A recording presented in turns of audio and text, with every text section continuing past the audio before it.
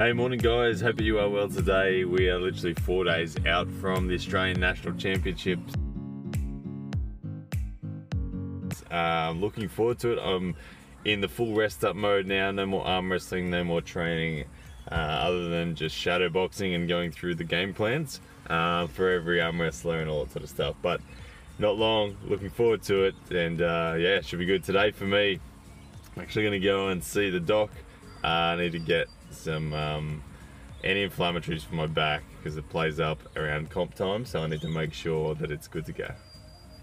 Hey Richard, thanks for the message, mate. Yeah, to answer that one, it's pretty easy to answer. Look, when you're first into the sport, you get inflamed pretty quickly. That ulnar nerve and the radial nerve that goes through the elbow there, they get really inflamed pretty quickly when you start to arm wrestle for the first time.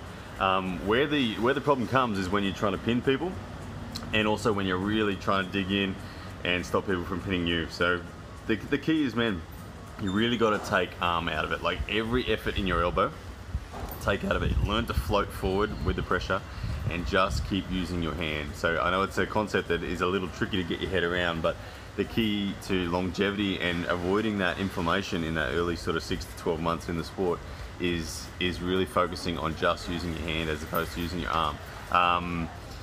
It's a bit hard to demonstrate it, but look, have a look at a few of my videos. You'll see the way that I train. That's definitely the key, man. And but just keep pulling. Whatever you do, don't stop. I mean, I just thought I'd do a shout out to Richard Jordan. Just sent me a message.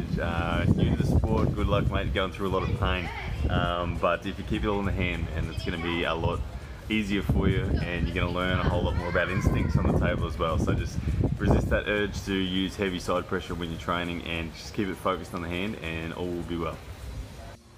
So there we go, just got the prescription for the old anti-inflammatories, and my back's going to be good for this weekend, and yeah, be in fine form for nationals. Alrighty guys, it is absolutely pouring outside, but I gotta go and get some stuff, so I'm gonna have to make a dash. Alright, here we go. Oh my goodness, I'm getting wet. This is ridiculous. I'm underneath the covers and I'm getting saturated. About 145 bucks will get me a lapel mic and an external recorder. That'll do the job, but for another day, I think, for another day. Alrighty, just heading down to a local school here, Fernbrook State School, to catch up with a bunch of community members and to hear about what's happening in the area. So one of the benefits of my other channel, The Great Review, but anyway, should be an interesting afternoon. Alrighty, so just finished a meeting with the local councillors and the local sort of community people that are kind of in the know in what's going on. So that's always cool to find out what's happening locally. But if you want to hear about what's actually happening locally, you can check out my other channel, The Great Review. But now it's off home to catch up with the wife and kids.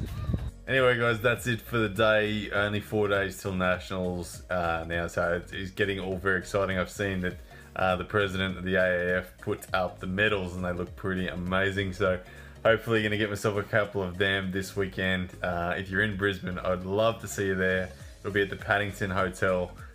Preliminaries, I believe, start at 10 AM with the finals being in the late afternoon. But thanks guys for watching. I'll see you again tomorrow.